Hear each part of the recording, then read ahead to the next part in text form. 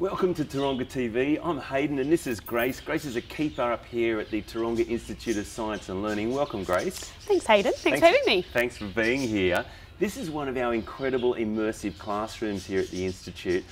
And we're with two very, very special animals. Grace is going to tell us all about them. And the reason why we're here is because it's National Bilby Day. National Bilby Day. We're with two extraordinary little creatures here. Bilbies. Now, if you don't know what a bilby is and you haven't seen a bilby before, they're an Australian animal and we're really, really lucky to have them in our presence, in our care here. We're so lucky to have these little guys because there is only around about 10,000 left in the wild. So having these little female and a male, we're very, very lucky indeed. They're so cool. So cool. We have people watching from all around the world, so that's why we go into describing a little bit about these really cool marsupials. Now, Grace, would you be able to tell us a little bit about their physiology, their behaviour and the habitat that they live in? Of course. So a bilby has really nice sharp claws because they turn over a lot of soil, and that's super important for a nice dry arid region like this. So that means that they can help with seed germination, water flow into other plants, and then aeration as well. So they are kind of our little building blocks of the environment. So they're super, super important in that sense. They have a pouch, like you said, a marsupial. So instead of being like a koala or a kangaroo's pouch, it actually is a pouch that faces backwards. So with all that digging, you don't really want to be filling up your own pouch with soil and all the dirt. So instead it's actually a backwards facing one, so the babies are nice and protected, just like a wombat as well. So the pouch of a kangaroo faces up like that, and theirs is the other way. Theirs faces the other way around. Right. Very smart. The most incredible thing that I think you'll find about this, and Grace is going to tell you now, the gestation period is the best in the world. It's amazing. Any female would be jealous. The bilby is only pregnant or has a gestation period of 14 days. That's correct, 14 days, which 2 weeks. Means the smallest or shortest gestation period of any mammal in the entire world. And there's not a lot known about the actual process, the birth-giving process, is there? Because they'd be giving birth deep, deep down in a burrow. So right. These guys build the most beautiful burrows, and it's actually in a big spiral, and that can go anywhere to be 3 metres deep. Wow. So being nice and down, they're really protected from the heat in the very arid regions during the day. And at night time, that's when they come out. So they are also a nocturnal mammal. Okay, so being out at this time, you've actually just asked them to come out. Grace before had a little shaker of seed or a little noise that it connected with a little feed, like a little bridge, and it came out. And they'd normally be sort of active at dusk through till dawn? Yeah, exactly. So it's much cooler for them to come out when the sun has gone down. It's also much safer for them to be out only when most other animals have already gone back to sleep as well.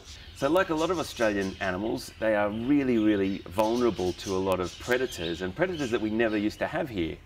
Can you talk us through that, please, Grace? Of course. So, unfortunately, a bilby, along with a lot of other Australian mammals and reptiles and birds, are all in the critical weight range, which means that they are under 2.5 kgs. Critical weight range, that's a great thing to learn. I just want to stop and explain that to people a little bit. Can you just talk us through that? Of course. So when an animal is below 2.5 kgs, that means that they're a really, really easy mouthful or really easy to predate from either a fox or a feral cat. Feral cats and foxes, huge problems in Australia, and really do have a huge impact on little creatures like this. Now, in our care, you can see we're busily watching him foraging around there for food. Can you talk to everyone and let us know what you're feeding them when they're in our care? Of course. So at the moment I've been feeding him his favourite foods, which are mealworms, so any type of little invertebrate or an insect. They also really like root vegetables, so that's something that they'd eat in the wild as well, the type of tubers of the ends of plants. Yep. And that's got a really nice high water quality as well, as these guys aren't going to be finding a lot of water out in the desert. Mm-hmm. They also don't mind a little bit of fruit when they are treated to it, and things like fly pupae. So anything that these little guys can fit in their mouths, they will eat. They are just beautiful, aren't they? Massive ears. You can see he's really using his sense of smell there to find food, isn't he? He is, exactly. And those big ears is a really cool talking point as well that you've brought up, and that is that they are a built-in air conditioning system.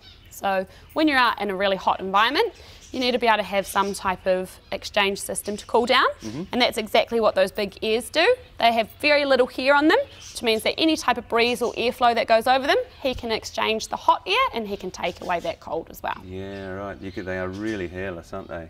Beautiful little creature, my goodness. Now, they turn over an immense amount of earth too, don't they? They do. So these little guys turn around about 1.4 tonnes of soil per their body weight, which is an incredible amount considering how little these little guys are. So 1,400 kilograms, and he weighs about... He weighs 2 kilograms.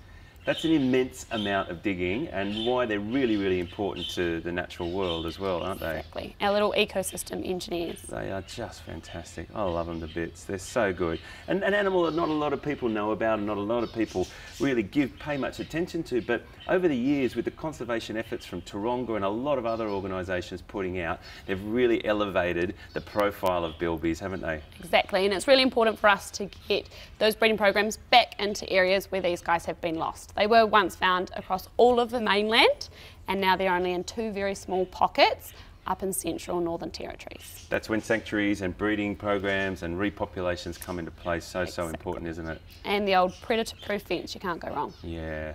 Those are the sorts of things we love to show you on Taronga TV, and thanks to our friends at Fuji, we can get this gorgeous quality to show you, really great close-ups as well. It's really great to look at these little creatures, lots of the creatures that don't necessarily get the profile that all the other animals do, but we love them just as much, and you should too, because everything in this natural world plays a part, doesn't it, Grace? Exactly, they're all intertwined. Thanks for your time. It's always amazing to talk to you. You never know what's around the next corner on Taronga TV. We'll see you next time.